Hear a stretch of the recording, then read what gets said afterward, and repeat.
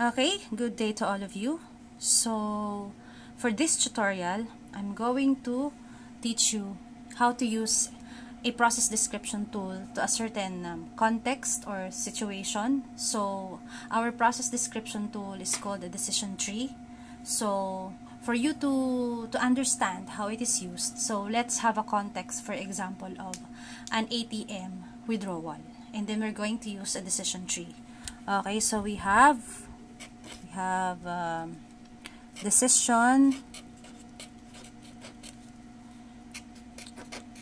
tree, and then our example is ATM withdrawal.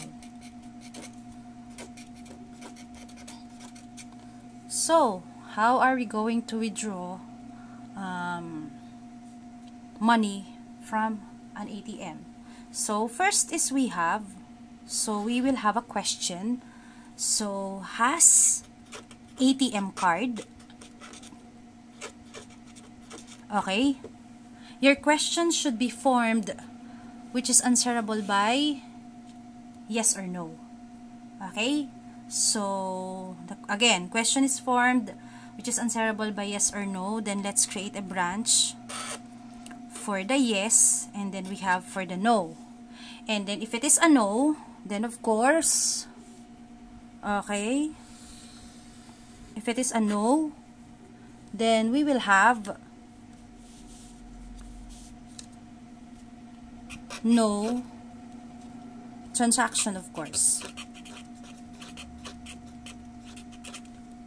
Okay, no transaction. Okay. Okay, next is, example, you have an ATM card, yes, and then the next question would be correct PIN entry. Correct PIN entry. And then again, it is answerable by a yes and a no. Of course, if it is a no, so incorrect PIN is we have enter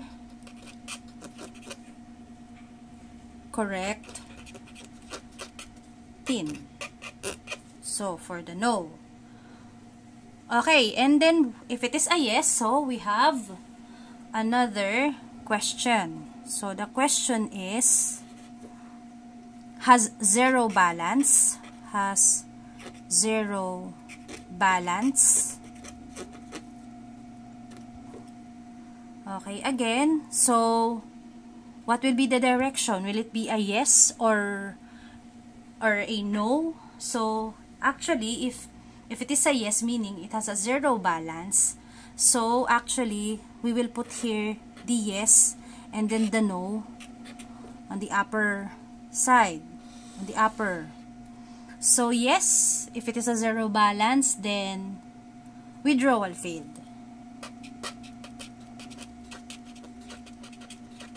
Withdrawal failed because you don't have money. And if it has if it's not a zero balance, and then the next question will be, okay, the question will be is, has enough balance? Okay, so if it is a yes, and then we also have a condition for the no. Oh, no. Okay, so for the no is we have has enough balance, no. So you have money. If you want to withdraw, you should enter lower amount. And then if it is a yes, and then we have withdraw money. So this is our example for our decision tree. So again, decision tree, your question should be answerable by yes or no. And then for every branch is we're going to have, it's either the description of what will happen or an advice or a directive so that he or she can return the line with the yes and going to the success of ATM withdrawal. So that's it for ATM withdrawal decision tree. So if you have any questions, so feel free to ask and feel free to comment below. And then thank you very much for listening. So I hope that you learned something about the decision tree. And then please like and subscribe my channel. So again, thank you very much and good day.